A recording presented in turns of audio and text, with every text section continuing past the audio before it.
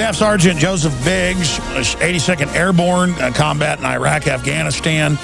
And it was, 2008, he first was embedded with a well-known war reporter, certainly now, and one of the editors over at Rolling Stone magazine, who really brought down one of the top generals. And, of course, that was McChrystal. Now, a few weeks ago, his car, most of you know the story, blew up while driving down the street, and the engine shot down the road the other direction.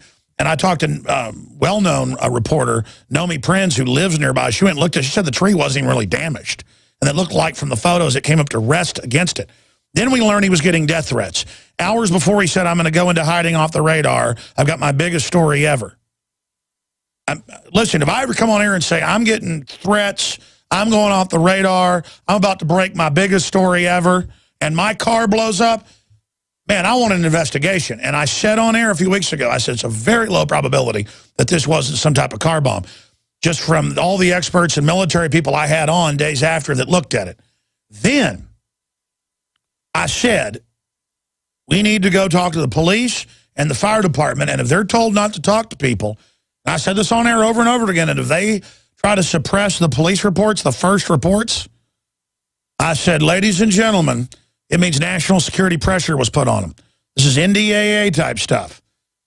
And again, ladies and gentlemen, I happen to know through family connections and things that there have been federal hit teams in this country. They don't even have to hire organized crime for a very long time. I'm going to leave it at that because I got family that gets mad if I talk about it. But I've told the story before.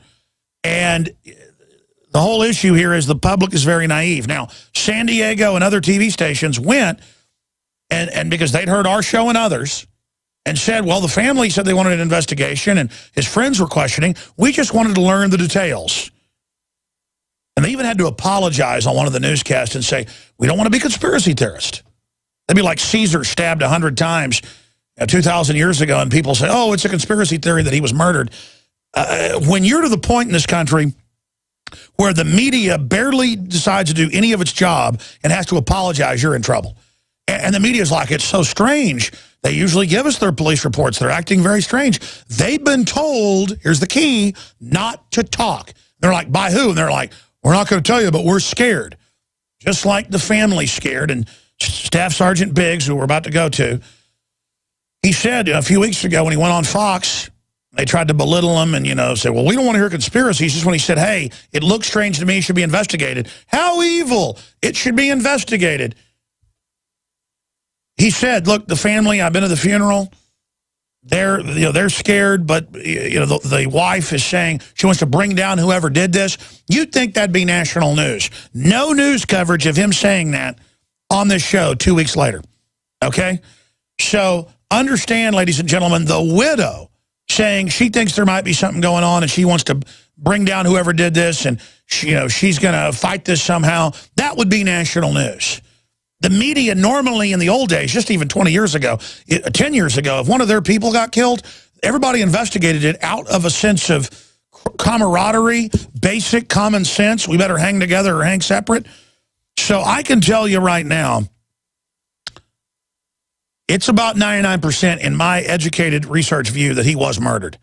And, I mean, you add it all together, you'd be nuts to not think that's where this is going. And Biggs said, he said, look, I'm going to go public because other people are scared and won't speak out. I'm going to do this. He'd do this for me. And I tell you, it freaks me out that there are so many cowards in this country. And that something that was commonplace in the old days, I've studied history, is now so rare. But we commend you, Staff Sergeant Biggs, for being a good friend, a good American, and investigating. And I think a lot of credence has been added to your questioning now. What do you think of everything that's transpired since we talked a week and a half ago, sir?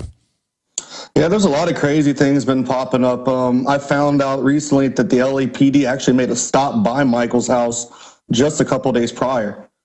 And they were spotted there. He was also spotted looking under his car a few days prior. So that in itself is pretty fishy, along with the fact that I called the LAPD and they told me there's nothing they can do. They wouldn't tell me anything. And it seemed as soon as I brought up Michael's name, they all kind of just got hush-hush and just acted a bit, uneased. Well, I'd say so. By helping cover up, they begin to enter the galaxy of being accomplices. Wow, walk through this. This is really newsworthy for everyone in the state of this country. I talked to you via text a few days ago. You said you were going to be talking to the police and calling the fire department. Walk through who you called, what happened, what unfolded. Well, I called the coroner too to ask about where the body was, and they said that they had released it a while back, but when I'd spoken to the family, they hadn't received it yet.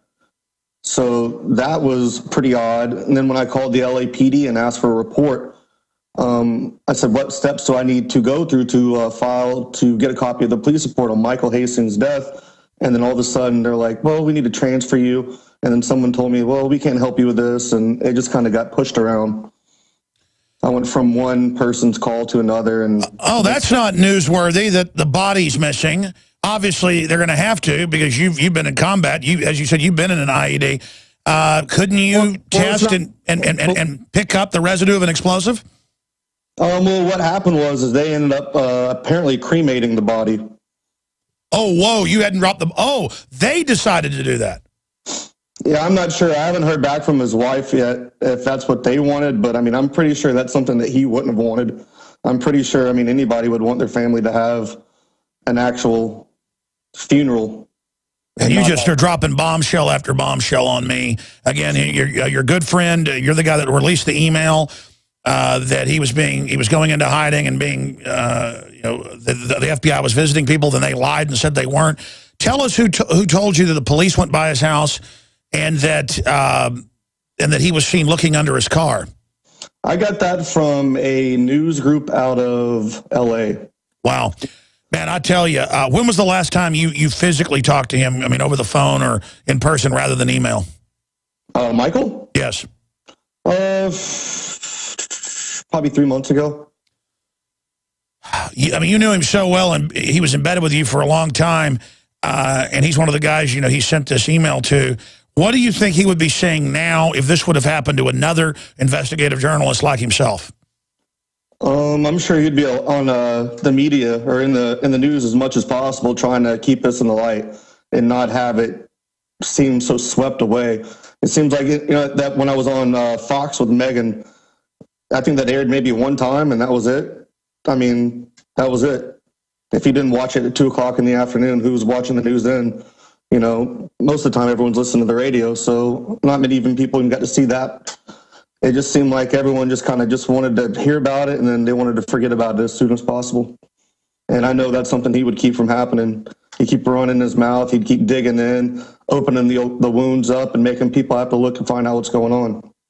Obama signed the NDAA, and he's openly said, and so is Big Sis Napolitano, the head of Homeland Security, that the main threat is not Al-Qaeda now for Homeland Security, that it is Tea Partiers, libertarians, conservatives, but also anti-war people, basically anybody with a social conscience. And then the NDAA really says they can disappear whoever they want and that they'll target and kill any American they want. And so I don't think they've ever had it on paper saying that. And we're seeing a real uptick in mysterious deaths of whistleblowers and people.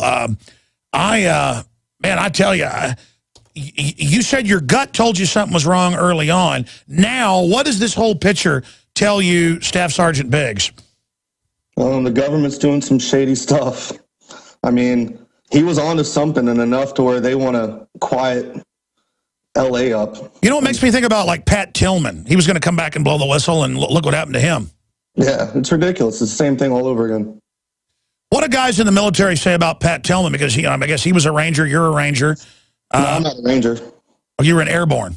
Yeah, 82nd Airborne. Okay. But I mean, what did the guys in the Army say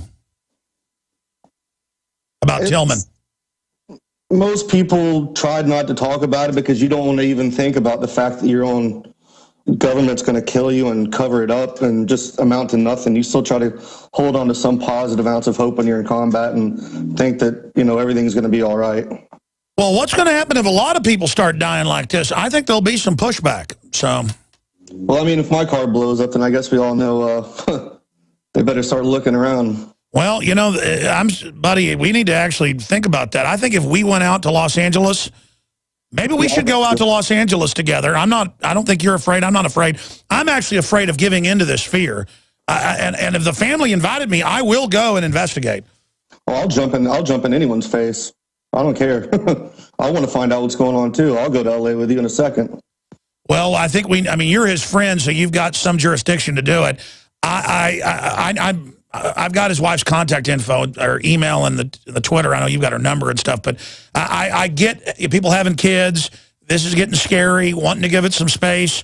You know, she says she wants to bring down who did it, but I'm not expecting a woman to, charge around. But I've told she has a lot of courage by you and others. I just feel like I'm going to let myself down if we don't do something about this because. I mean, you see everybody. I mean, there's a lot of people. I've seen a big outcry lately. A lot of emails from people saying that they themselves are investigative reporters, journalists who had looked up to Michael, and people from Dublin to China are all, really wanting to know what's going on. But it's the people right here that, we need to get together and we need to do something. Well, his wife is saying that she didn't know anything he was investigating, but she knows it wasn't about one of the friends of the CIA director, former General Petraeus.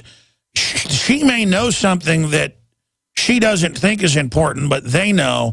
And I'm not trying to threaten her with the truth into going public. But if I was her, I'd be running around screaming bloody murder. Because that, as Jim Garrison said in the Kennedy investigation, that's the safest thing to do. And he obviously knew that. That's why he was going into hiding to get a new story out quickly. Do you have any ideas, or is anybody at the funeral giving you ideas of what it was? Because for our own safety, we need to get all this out now. It's the CIA. That's the exact words I was told. Like I said last time, Michael told her that he wasn't going to tell her anything any further into that matter. But he did tell a lawyer. He did? He told everything to a lawyer, and it's not the WikiLeaks lawyer. So I still don't know where that came from. Okay, so she told you that or somebody at the funeral? She told me that. Boy, that lawyer is... I'd like to know who that lawyer is because well, they've obviously got him surveilled, but he knows how to do countermeasures. That lawyer needs to be investigated. I'm not saying the lawyer's involved. We don't know who they are yet, but I'm telling you, either that person would be telling it all or they're out of their mind. See, I had the D.C. Madam on. I've had a bunch of people on, and they kill them like a month later. I mean, I've lived through this, and I'm just... Probably the only way to get any information out of the police and things like that. I mean, the only way to get information anytime when you can't get something is sue somebody. From what I've been told, the easiest way to get information is just start a lawsuit, sue somebody, and then the information has to be brought to light. That's right, but nowadays it's so corrupt they'll put out fake stuff. But that happened with the Oklahoma City bombing. That's what we found out. Southern Poverty Law Center was in the catbird seat there at Elohim Center, along with the Deputy Attorney General, who's now the Attorney General. Look, they're just gangsters, and I can't believe the LAPD is that corrupt and the fire department is that cowardly that they wouldn't be speaking out. I mean, it's this culture of fear that allows these bad guys to take over. Yeah. Everyone's scared. People want to talk, but no one wants to take that step to actually make something happen. Most people just want to go through their lives and pretend like everything's fine, and they don't really want to open that curtain and see what's really going on back there. But don't they get that lets the evil take over when they have that attitude? Most people are just, like you've said before, sheeples. They don't care. As long as they get their paycheck every other week and their AC's on and their cell phones work and they get to play little video games, they're happy. Most people would rather live in the dark than see what's really out there. Yep, and then every time people act like that, you get a Nazi Germany or a Soviet-style deal because the criminals aren't going to stop grabbing.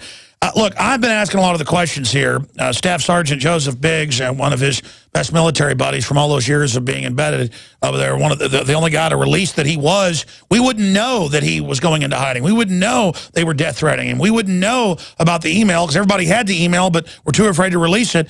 In the 5 minutes we've got left here with you, I want to give you the floor instead of me asking questions about other points you'd like to make or what you'd like to say to people out there, A, the cowards that are going along with this, and B, maybe those that were part of this, because I don't know how they think they're going to have a future in a country this corrupt.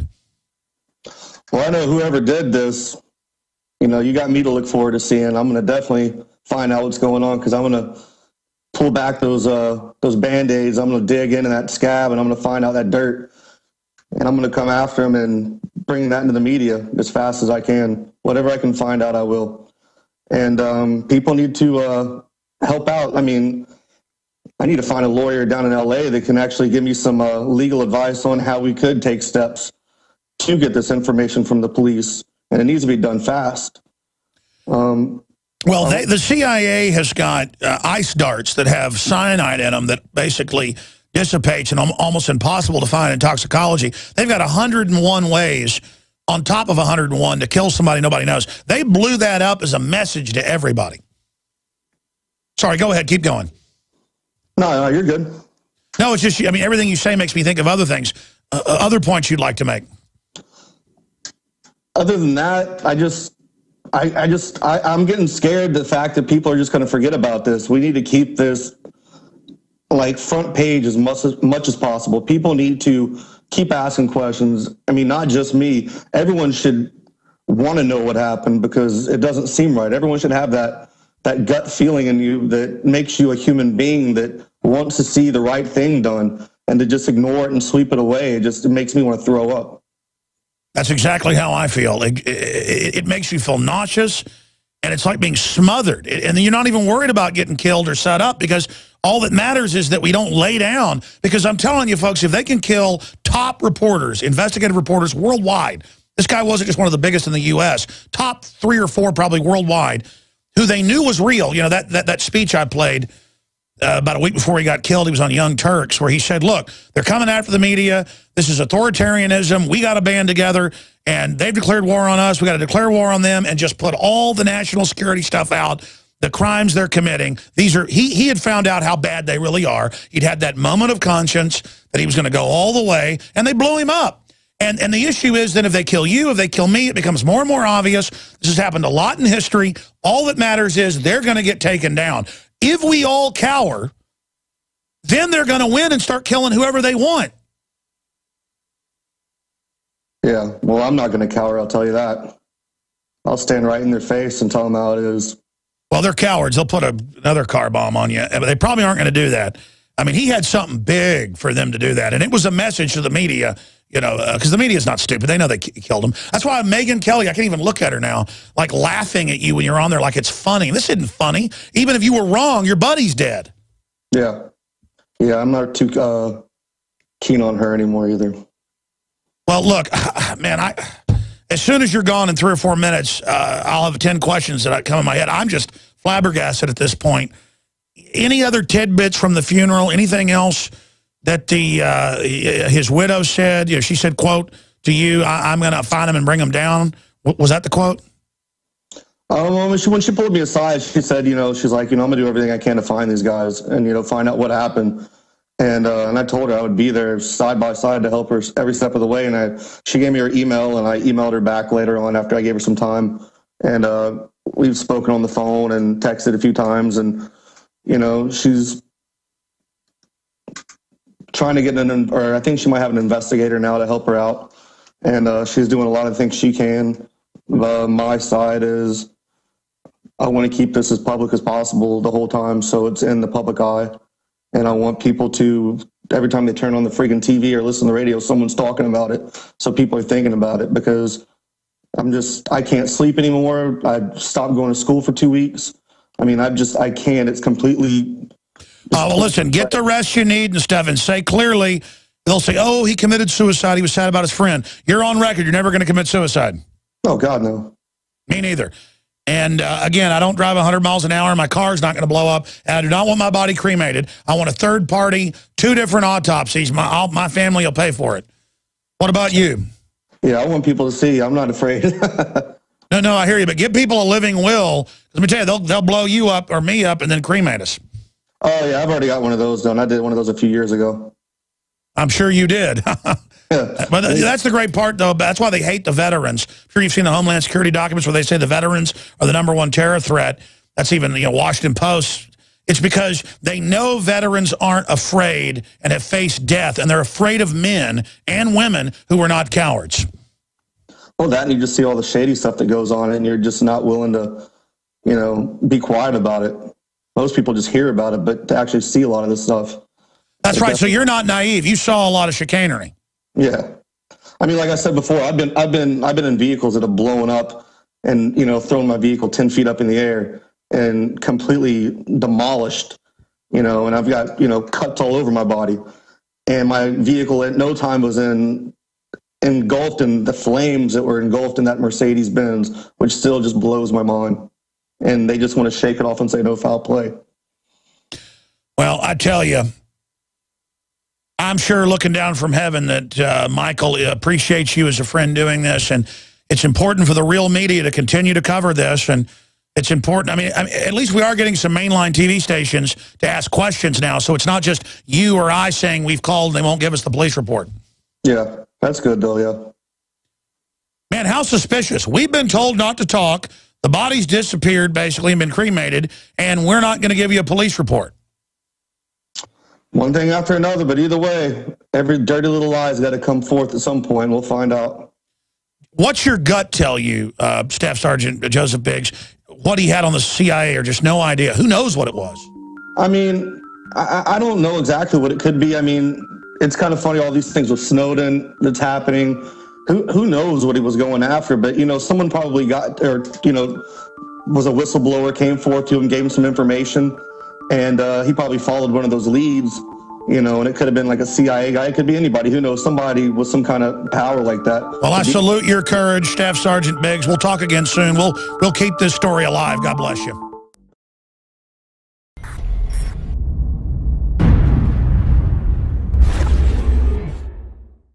Because there's a war on for your mind. That has been our motto here at InfoWars for my 18 years of battle against the globalist. And now we see the open announcements of global, private, corporate tyranny over our governments. That's what the New World Order is an unaccountable private combine of organized crime engaged in corporate takeovers of nation states and the conscious attempt to abolish basic rights and fundamental liberties. Infowars.com is not just leading the charge against this here in the U.S. or North America. We are leading the charge worldwide. And that's because our listeners, our viewers, our supporters, fellow freedom lovers like you across the planet resonate with our message of liberty and telling it like it is. And that's why for the last 2 years especially, I have thrown everything I've got, my time, my energy, our backup capital, everything into really trying to awaken the sleeping giant that is humanity. And that's why the July issue that just came in a few days ago is so important. We've already sold about half the stock we have of it at cost in groups of 10 up to 100 in bulk. It covers the entire NSA spy grid, how it ties in worldwide, how it's not about stopping terrorists, but about suppressing and dominating and controlling the free press and political opposition. And in this magazine, we don't just have 3 free bumper stickers like I did a few months ago. We have 10 bumper stickers, 4 full-size ones with amazing messages guaranteed to get people thinking like America has been occupied by globalist forces. Infowars.com. Listen to Alex Jones at Infowars.com. Infowars.com. Forbidden information. Listen to Alex Jones. Infowars.com. And then on top of it, 6 medium-sized bumper stickers with the message as well. These are key to post in legal and lawful areas on your book bag, your computer, your car, or to give friends and family.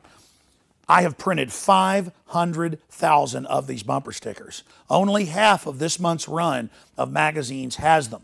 So when you purchase them in bulk or you're a 12-month subscriber, you will get the special issue. And I can't afford to do this every month, so it's going to be quite a while until we do this again. Please take advantage of this. Buy them in bulk and give them to your friends and family and encourage them to get these bumper stickers out, because with 500,000 stickers, we can reach tens of millions of people with the message of truth. They want to collectivize us. They want to bankrupt us. They want to drive us into their arms to control us. They want to dumb us down. But the sleeping giant that is for humanity is awakening. So I want to thank you all for your support. I want to encourage everybody to go to InfoWarsStore.com and to get a 12-month subscription or to give a gift subscription. Imagine 12 of these coming to your friends or family's door to wake them up. Or to give a gift subscription to the local police department or your local congressman or woman. This is how we're going to affect change, voting with our dollars and voting with our time. Again, visit InfoWarsStore.com today to subscribe, to get the magazine in bulk, or to give a gift subscription, or to give yourself a subscription to Wake Up Friends and Family. I am all in. I am committed 110% to not mince words and to not back off and to boldly confront the globalist. And our listeners and supporters, our info warriors, who aren't behind us, they're right beside us. So I want to thank all of you that have supported us in the past, and I want to encourage all of you out there who may be on the fence, that know this information is true, but have been scared to take action. You had better be scared of not taking action and letting this monstrous system come to fruition. Now is the time to commit. Now is the time to say which side of history you're on. Now is the time to stand against the globalist and the New World Order. And regardless of whether you get this July issue, this July 4th resistance to tyrants issue, spread the word about liberty, resist corruption in your area. Millions of us doing little things can move mountains together. I'm Alex Jones signing off for Infowars.com and the Infowars team.